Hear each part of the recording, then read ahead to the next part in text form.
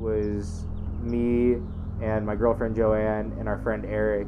And I mean, at this point, I, was essentially a nobody. Like, I had put music out into the world and it was getting recepted, but like we paid for tickets to go to the show. I wasn't on any artist lists and I wasn't backstage or anything. I really went as a fan. My name is Andrew Lewis. I'm 17 years old. I'm from the Bay Area and I produce and perform electronic music.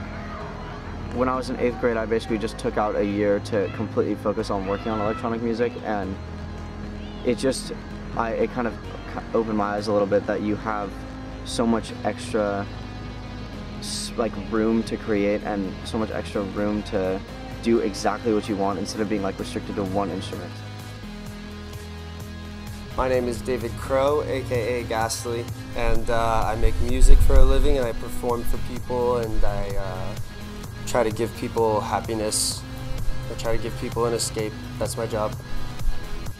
And we stepped outside of the tent for a second because it was hot, and I heard the lead to one of my songs, Feel the Volume, come on, and I just remember running through the crowd, shoving people out of our way, and we literally got to the front of the stage right as the song dropped, and I remember turning around and seeing a crowd of 6,000 to 7,000 people all go absolutely insane to something I had done.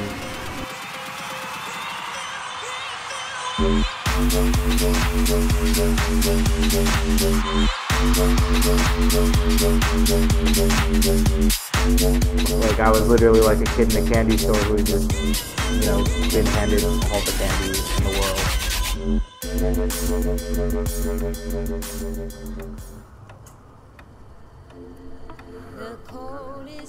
My name is Sam Vogel. I go by the name Jaws, and I am a electronic music producer and touring DJ and professional college dropout.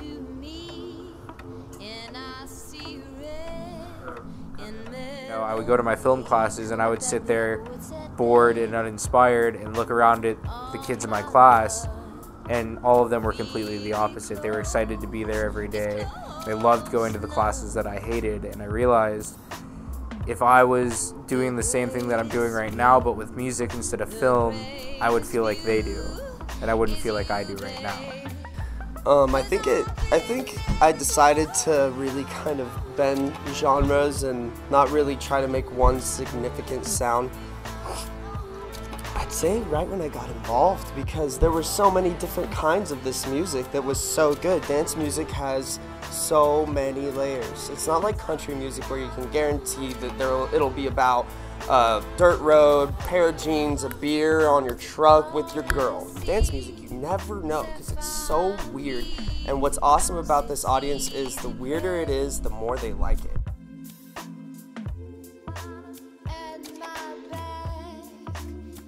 For my shows, it kind of depends on where I'm playing, but I mean, I've played anywhere from a club of 250 to 300 people, that's like a packed room, like super small and intimate, to a big empty warehouse with 6,000 or 7,000 people, to literal football stadiums that have like 8,000 to 10,000 people, and then festivals that have, anywhere from 5,000 to 10,000 people at each stage, with 5 different stages going on all at the same time. And then when you talk about someone like Diplo or Skrillex, the numbers just exponentially just get insane. A lot of it is just good time music. It's meant for people to come and get hyped up to go see. And I think that's a lot of our generation. Everything is so quick, everything is we need it now all the time, that at the end of the week people just want to go out and relax and have a good time. I feel like every single time I release a song, that's a part of me that I want to express as far as aggression is concerned. I used to be in metal bands, and that was my release, was getting on stage and screaming lyrics and just causing this mosh pit. That was my release, was to become a Neanderthal almost, and run this chaos, be the orchestrator of this giant violent pit.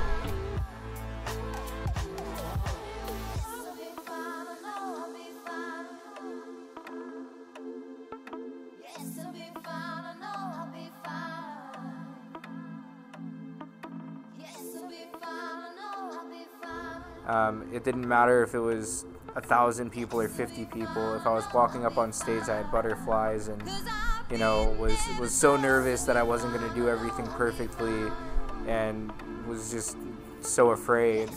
And I just remember, like, the feeling of, like, being that nervous and getting up on stage and seeing everyone, like, connect to what you're doing, and the music that you're playing is like a feeling unlike anything else. 'Cause I've been there before.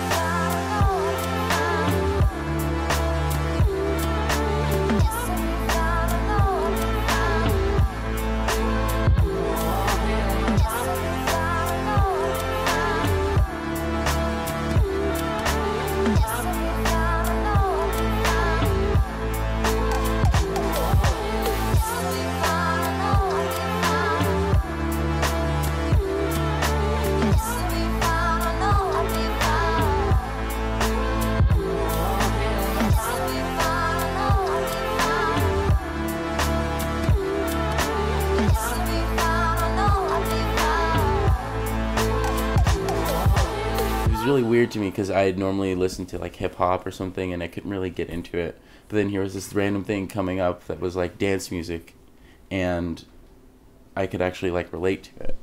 Fast forward to 2012 and I went to my first EDM concert. Technically it was Bass Nectar down at the Bill Graham Center and I had a blast. And I especially love him because he mixes a whole bunch of things. It's not just one genre. It's like incorporated music from different cultures and genres all in one thing. So after that, I went to go to my first rave. And my friend took me a couple months later.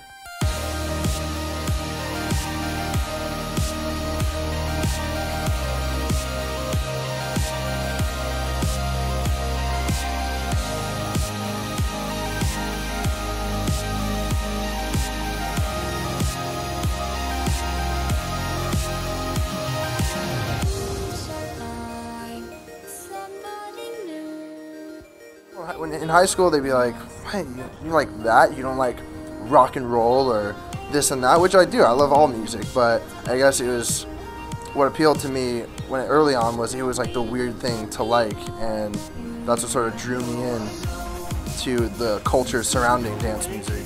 But I mean, ultimately, music is about like togetherness. That's what it's always been about.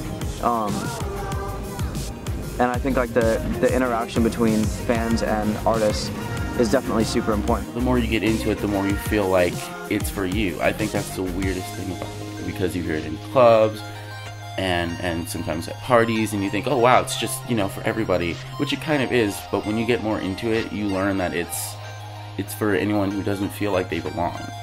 And that's the bottom line, that's where it starts.